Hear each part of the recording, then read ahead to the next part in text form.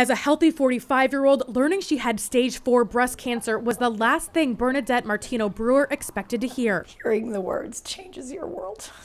When the disease spread to her liver, Bernadette's prognosis was bleak until she learned about a clinical trial for a medication to stop the growth of cancer cells. This type of drug, when added to anti-estrogen therapy, substantially improves outcomes for women who are diagnosed with metastatic breast cancer. The drug combination has been shown to delay disease progression, but a new study from UCLA Johnson Comprehensive Cancer Center is the first to show that it also improves overall survival, which is particularly impactful for younger patients. About 20% of breast cancers are diagnosed in women under the age of 50.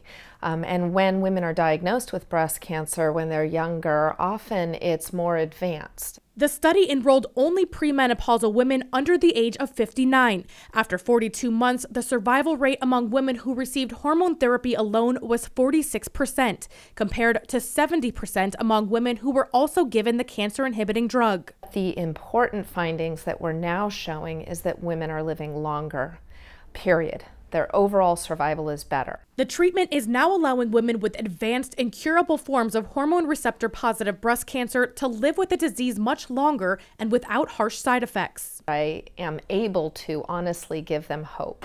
Because of these therapies that we have now, we can see women live many, many years. Yes, I have metastatic breast cancer. Yes, I have to live with it, but people live with diabetes, people live with a lot of things. I just do what I need to do. I keep living. At UCLA Johnson Comprehensive Cancer Center, this is Barb Consiglio reporting.